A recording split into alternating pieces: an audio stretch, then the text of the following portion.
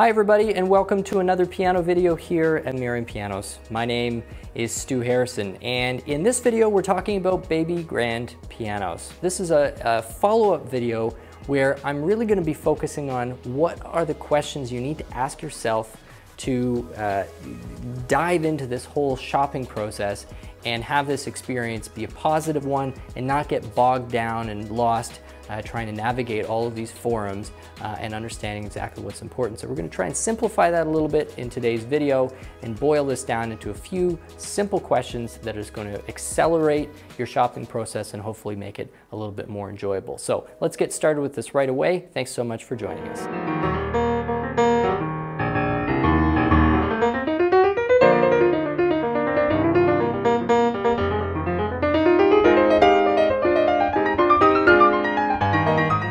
So let's get started.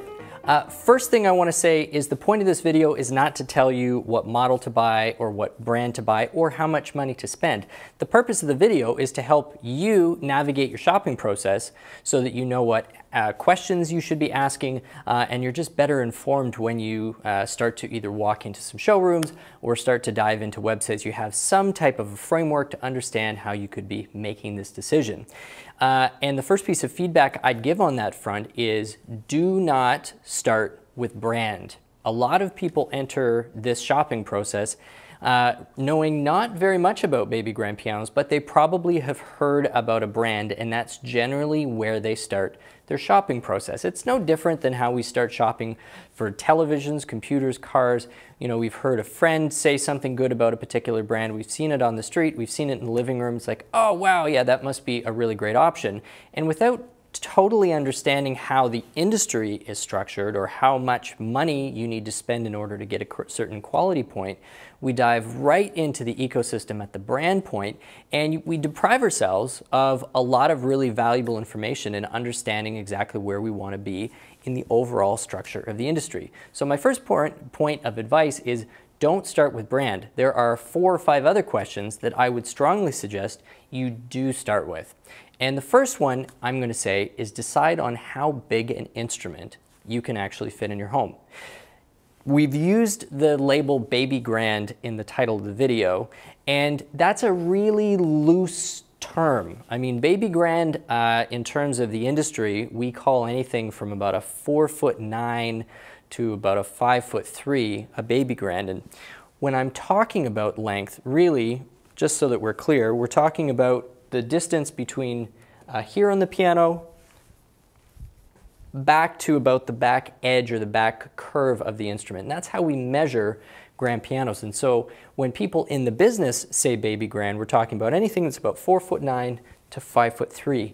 But people who are just shopping for an instrument, even sometimes pianists themselves, usually use the term baby grand piano interchangeably with just grand piano, which we think of as anything from about 5 foot up to 6.5, even 7 feet in length, and that's when we start to get into semi-concert grands or grand pianos. So the information we're going to be giving to you in this video is applicable pretty much to any size of piano, but of course if you are looking for a baby grand, which is sort of something in and around that 5 foot range, it's going to be you know, extra helpful, hopefully. So as I said, a really great place to start is actually deciding what size of instrument you think you can accommodate, because you can get a 5 foot piano used for probably $5,000. You could get a brand new 5 foot piano that costs $100,000. And so the size and the budget really are quite disconnected. So deciding what you can fit will then allow you to continue moving through the different questions, which will hopefully let you start to hone in on your perfect solution.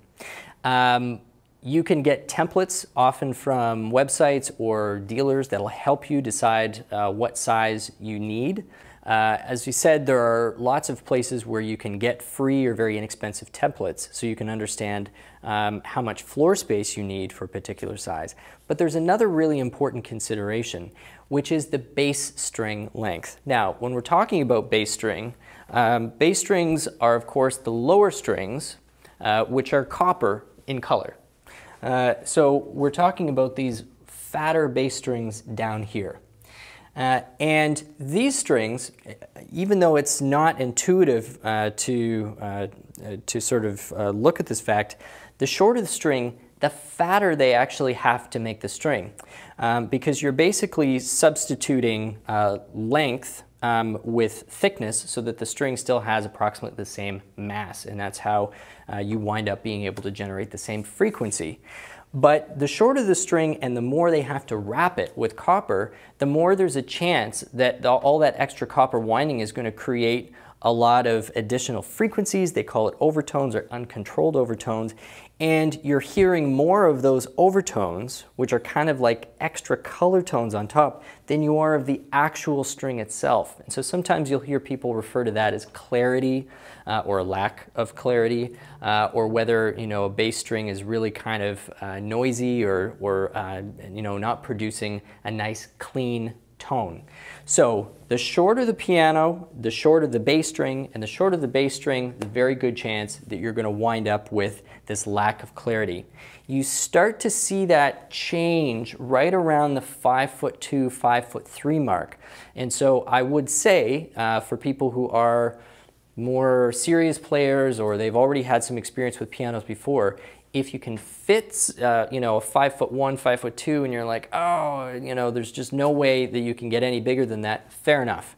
You can find other ways to make sure that the piano you get is going to be really satisfying.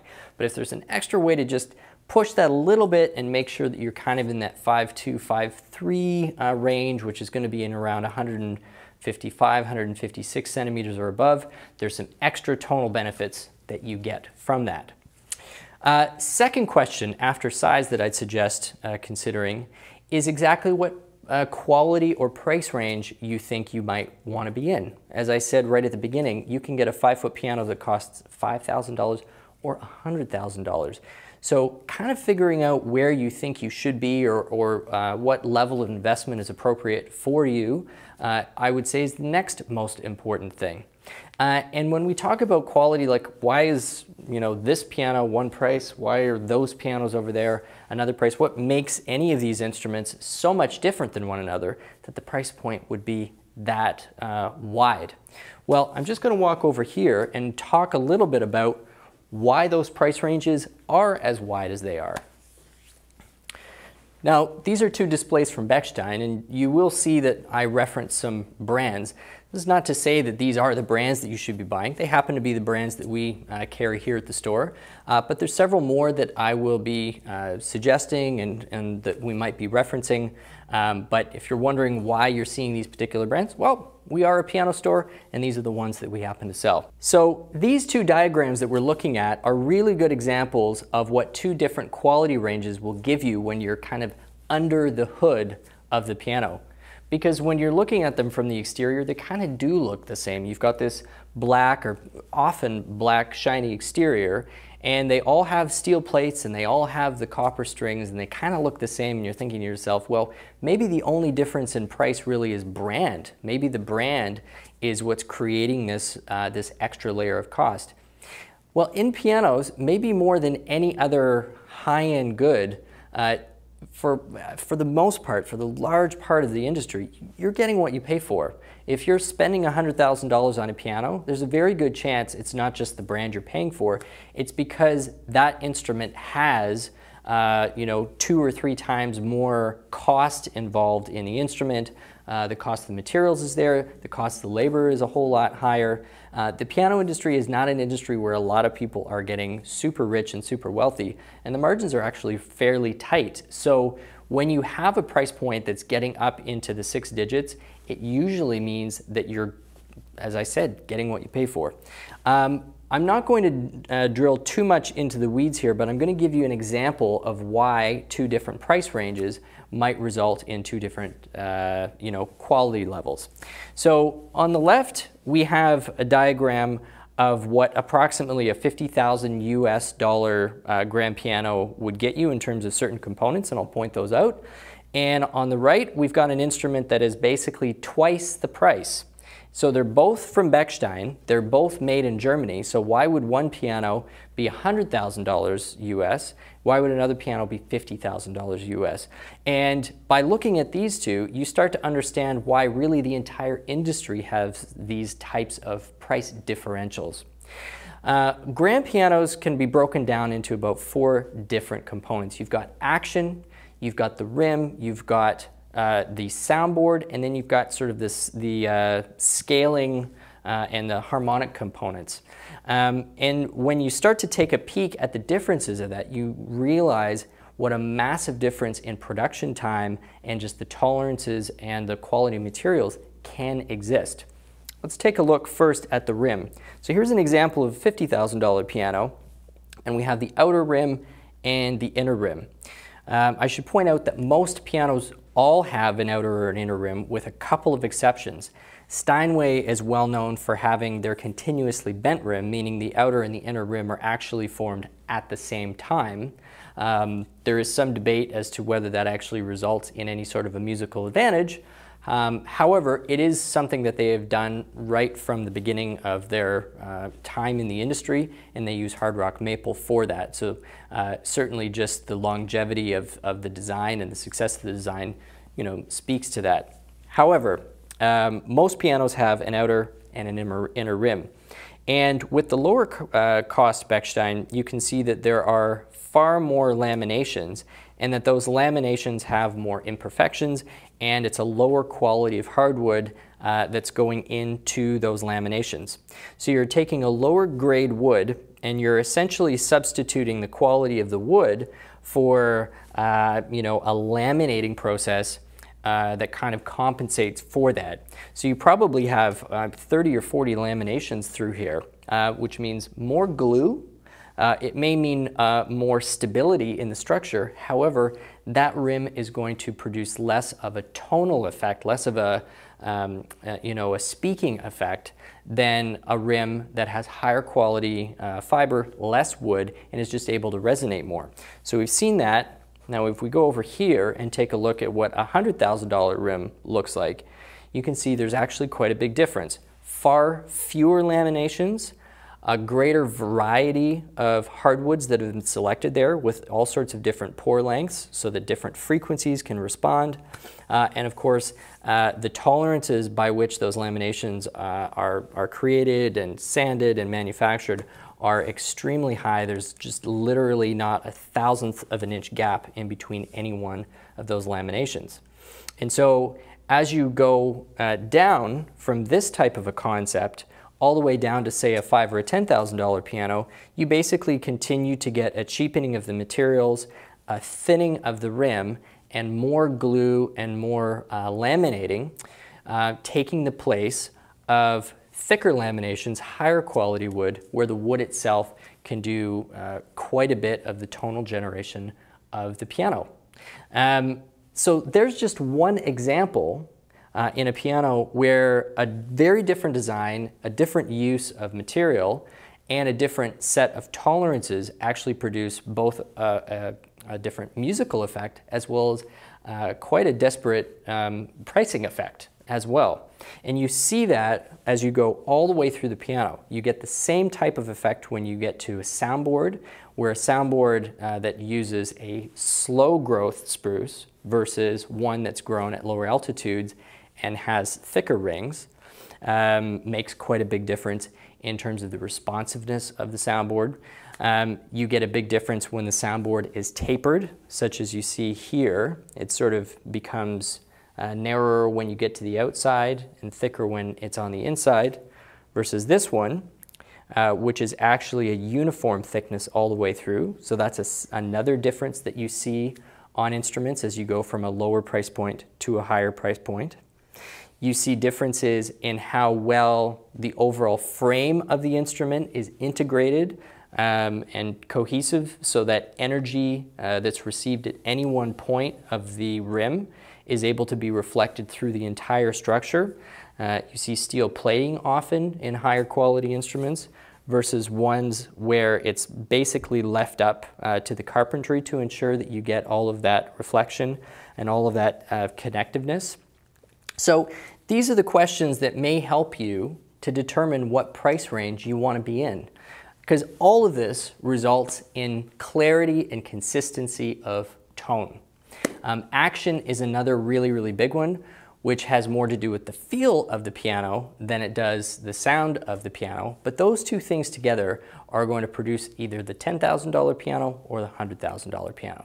So if you are new to piano, and this is something that you're just really passionate, really excited about, and you think that having a beautiful instrument in your home is going to inspire you to sit there and want to make music, and you don't really have too many reference points, and you're not, say, an avid audiophile, a $10,000 piano may totally satisfy that need for you.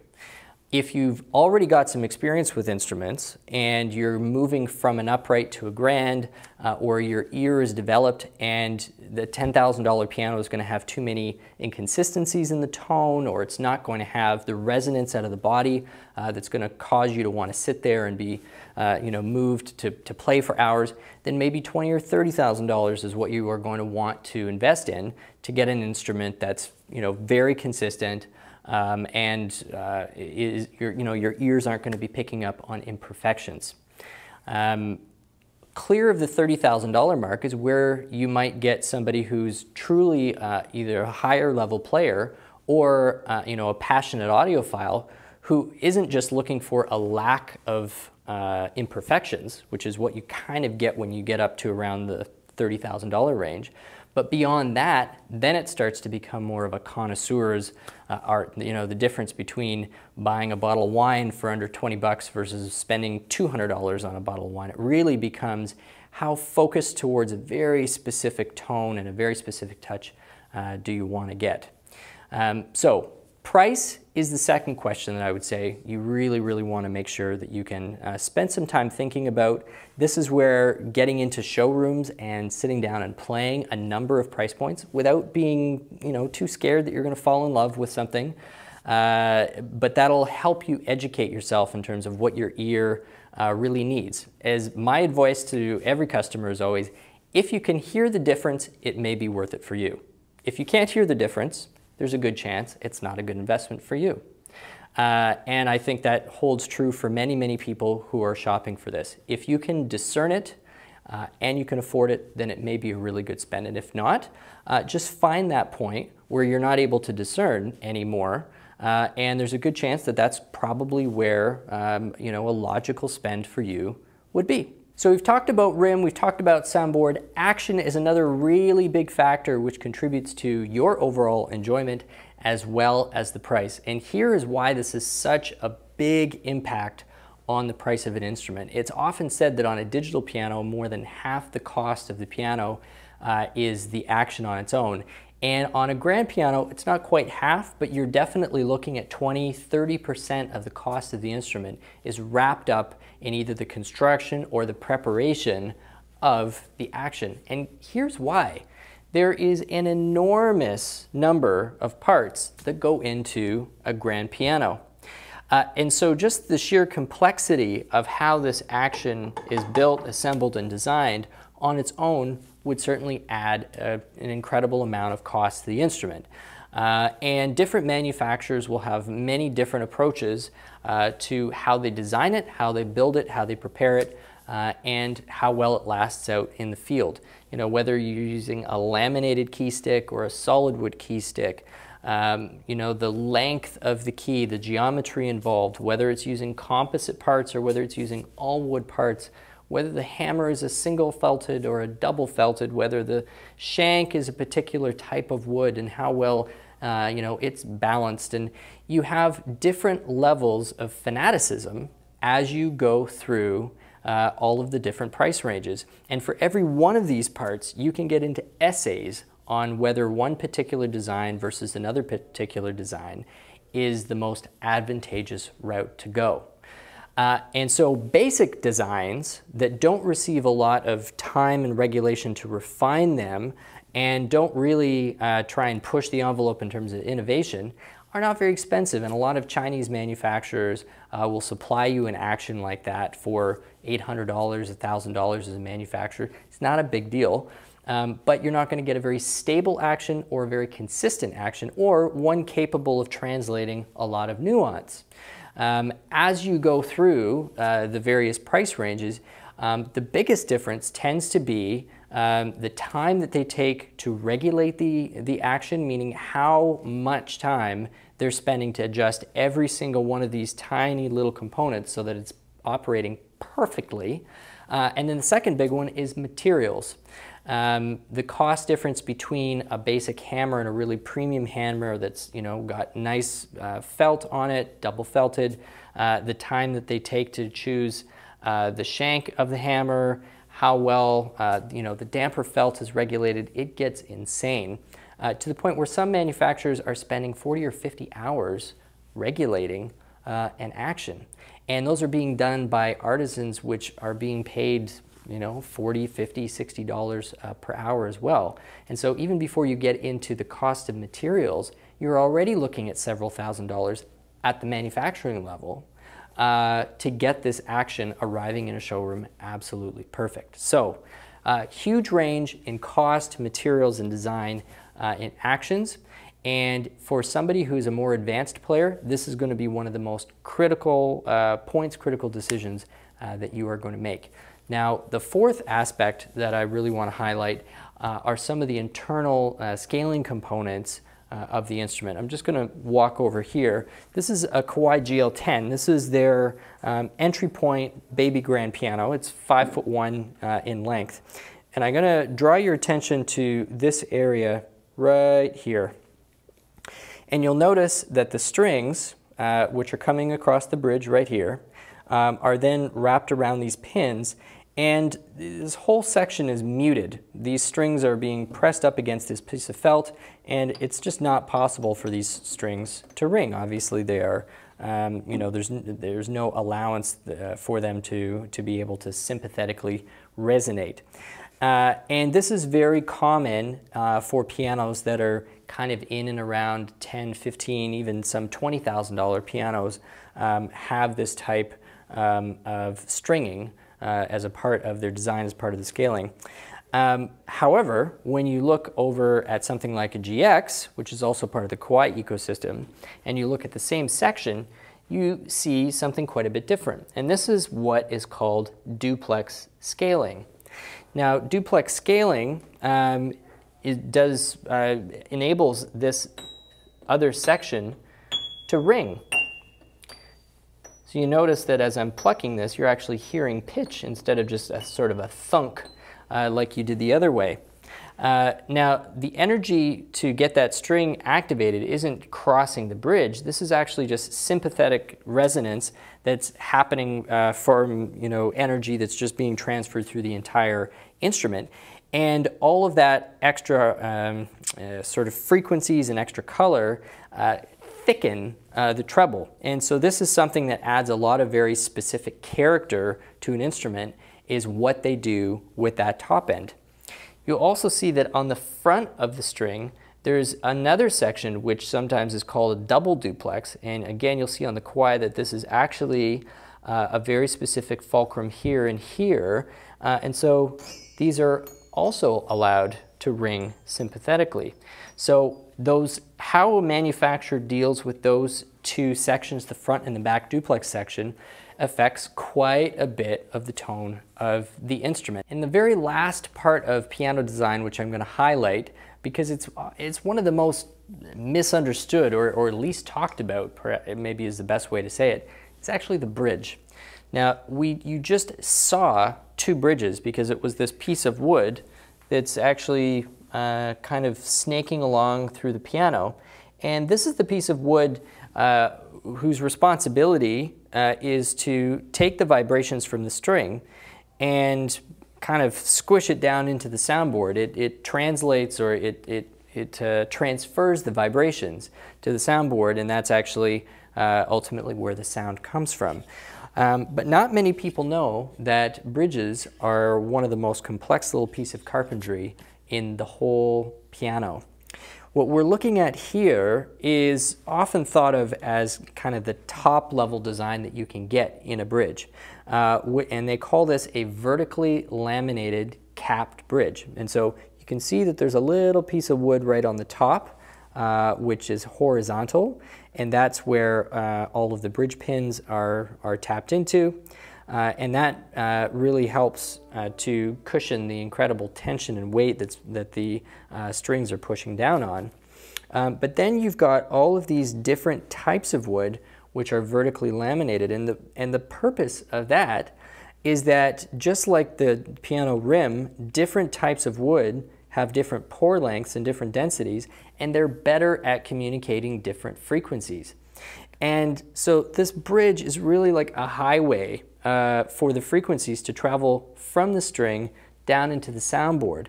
And when it's only one piece of wood, or there's all kinds of glue in the middle of it, like a laminated bridge, lots of frequencies, lots of information actually gets omitted. And so the point of a bridge is to basically not be there. You want the bridge to be able to communicate a maximum amount of that tonal information that's contained within the string. And so the type of bridge that you're getting on the instrument will have an influence on the price for sure, and definitely an influence on the color and the range of frequencies and harmonics that your piano is able to produce. And so there's a pretty wide variety of the type of bridges you can get. The most common is literally just a single piece of wood. There's no vertical lamination, there's no cap, it's just a single piece of wood. That might be maple, it might be hornbeam. Then you have a solid bridge with a cap, is kind of the next one that you get up. Then you might get some sort of a laminated vertical lamination that's just a single piece or a single type of wood. And then finally at the very, very top, so you have Homburg Steinway, Bechstein, Shigeru, Kawai, and Fazioli would probably be the four examples that come most readily to mind for me, are bridges that actually have this type of configuration. So that kind of rounds off the discussion of specific components and why they can have such a huge influence both on the musical experience as well as the price the manufacturers are charging for it. Third question that I would say you need to address is whether you're looking at new or whether you're looking at used. And this ties directly into question number 2, which is what price am I looking at? Because sometimes these are highly related. Let's say you decide that you want to spend $20,000 on an instrument, and if that means a new piano, then you may be looking at a certain set of instruments. But as soon as you start looking at used, it opens up this whole other realm of instruments, and so you're thinking to yourself, well, how do I know what the better spend is? And unfortunately, there is no simple answer to that. And the reason is that pianos are not static in terms of their design, in terms of the quality of the manufacturer. This industry is always evolving and always changing. And so, you know, if buying a piano in 1990 meant that you basically were getting the same instrument then than you were if you went out and spent the same amount of money today. Like, in other words, if the design was static and nothing else was different, this would be a very, very confusing, well, basically new pianos probably would never sell. But the reality is that there are a lot of constant evolutionary forces acting upon the industry. I'll just give you an example right here. This piano, which is a Kawai GX series, is evolved from, really, it's kind of a combination of both the Shigeru Kawai as well as the RX. And there's a bit of a debate amongst people who know Kawai well and are involved in Kawai whether the GX really is an evolution up from the RX or whether it's a de-evolution down from the Shigeru. My vote is that it's actually kind of devolved from the Shigeru, but this is getting into a bit of an esoteric debate. The point is that this instrument represents Kawai's mid-range offering, which they focus towards their institutional market or their better players for home. And, you know, different markets will have different specific price points for this, but it's a GX1, and so in US dollars, this piano is usually floating somewhere in the low to mid $20,000 range. For that price, you could probably find a 7-foot version of Kawai's RX or KG series. How big is this one? This one is actually a 5'6". So it's a 5'6". This is still kind of considered a baby grand piano. But if you were looking at a longer instrument which was older, you'd probably be talking about the same price range. And so where's the better value? Well, here's some advice when it comes to used instruments. So first of all, you have to investigate every single used piano on a very individual basis, because there is no uniform way in which a used piano degrades over time. But this is the important thing to know. All used pianos do degrade over time. There are aspects of an acoustic piano in which, it's just physics and time don't work in its favor. You have 30,000 pounds of tension that are operating on the frame of the piano. You have 2 or 3 tons of tension that's constantly pushing down on the soundboard of the piano. You have thousands of moving parts in the action, which is basically just an engine, and over time those parts also wind up wearing down. So there's no such thing as a used piano that's in the same physical condition as a new piano if it has been used, even if it's been used really responsibly with regular maintenance and follow-up and tuning and all of that. It's like a car.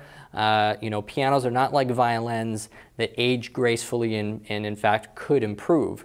The main difference between a violin and a piano, violin has what, 4 or 5 moving parts, and there's only a couple hundred pounds of tension on a violin. You're talking about thousands of moving parts and tens of thousands of pounds of tension on this instrument. They just don't last forever. They all slowly degrade. So the trade-off with a used piano, or the way that I would suggest thinking about a used piano, is if clarity of bass tone and volume are priorities to you, then a used instrument, larger used grand, could make a lot of sense. If you're thinking in your head that really the only thing that you want to be doing is trying to save some money, and you're thinking that you're actually getting more for your money with a used one than you are with a new, that actually just doesn't tend to be true. If you buy a $20,000 piano used that's now $10,000, that's maybe 15 to 20 years old, and you measure that instrument against its new equivalent, here is what you're often going to find, is that the sustain is now nowhere close to what the new one is. So you're dealing with a lower level of sustain. You're dealing with an action which is going to have a lower repetition speed and probably more loose and less life left in the hammer. It will probably distort more than a new instrument because of the compression on the hammer and the aging of the string. It's not going to hold its tune as well. So you start to add all of these things up and you think to yourself, well, how much would I pay to make sure that the tuning was the same? Maybe I'd add $1,000. Well, how much would I pay to make sure that when I'm playing every one of the treble strings, there's no false beating? Or I'm not having to get a tuner twice a year instead of once a year. How much would I pay for that? Well, maybe another $500 or $1,000. And you go through that whole exercise and you realize that you're actually not that far away from what a brand new one would be with a warranty. So this is not a whole lecture to say that new is always better. What I'm saying is there are specific situations in which used is going to make a lot of sense, and that's where the priority is on bass tone clarity, which I find for the dollar does tend to be better with a used piano. And then overall dynamic range, even though a larger piano might have degraded a bit, is still probably going to give you more volume than a brand new smaller one. But where you never really get more value on a used piano is if you're looking for action and touch accuracy, tuning stability, or of course clarity of tone really from about the mid-range up. So that is the third question that I would implore you to explore as we're talking about instruments. And just once again to reiterate, size, price range, and now we've addressed new versus used. So after those 3 questions have been explored, then is when I tell customers is a great time to start thinking about brand. So you know whether you're talking about a specific price range, you know what sort of quality points you're interested, you know the size you can fit, and you know whether new versus used is really where you want to go. When you start to get into brand is when you can get to know very specific models, and really most companies have specific traits about them that you may enjoy. And these are far less objective. This is something that you might just sit down at some of these instruments and just love it, and you may not be able to explain why, and you shouldn't be forced to have to think about or articulate sometimes why you fall in love with an instrument. This is a very emotional and a very personal connection that you have with a machine or a work of art, or kind of halfway between those two things. It's going to allow you to just find a different dimension of relaxation and expression. And I mean, it's wonderful. The connections that I have with the instruments in my life are precious to me, and I really, even thinking about parting with them causes some anxiety. So you want to find that connection, and the point is you don't always have to be able to explain it to anyone except yourself. But getting back to brand, different brands will have different characters, and this is really now where you're all the way at the bottom of your kind of research, and you're drilling finally into the last little nuances and minutiae of what you're going to find in these instruments you might really love. People talk about the Kawai Yamaha differences, being a little bit warmer, a little bit brighter. People talk about the Bechstein versus the Steinway difference, and Bechstein maybe being a little more precise or a little more clear throughout the range, but the Steinway being really growly and highly dynamic. There's all of these comparisons that you'll find good information on, and lots of ongoing debates on the forums and in different websites and in different books. And you can do all the reading you want on that, but nothing is going to beat being able to just get into a showroom and actually try these instruments yourself, so you can finally hone in on those final little details. That's going to make this just one of the most exciting and satisfying purchases that hopefully you will ever make. I hope you found the video to be useful. We encourage you to leave comments and questions. We try our best to respond to as many of those as possible. And if you are in the Toronto area, we would love you to stop by either one of our showrooms and just say hi. Talk to us about the videos, talk to us about your piano, or if you happen to be in the market for a piano, of course, drop in as well, and we'd be happy to show you what we've got. So the very best of luck to you and your family on this exciting journey. Owning a baby grand or a grand piano is one of the most rewarding possessions or instruments or things that we can have in our life. It can last for decades. It's sort of our artistic partner in crime. So thank you so much for watching. Hopefully we will see you back for more videos again shortly. And if you haven't subscribed yet to the channel, we would really, really appreciate if you did. It'll let you stay up to date every time we bring out a new video, and we're always trying to post content that our subscribers, or we think that our subscribers will love. So take care, we'll see you back soon. My name is Stu Harrison, and you've been watching Merriam Pianos on YouTube.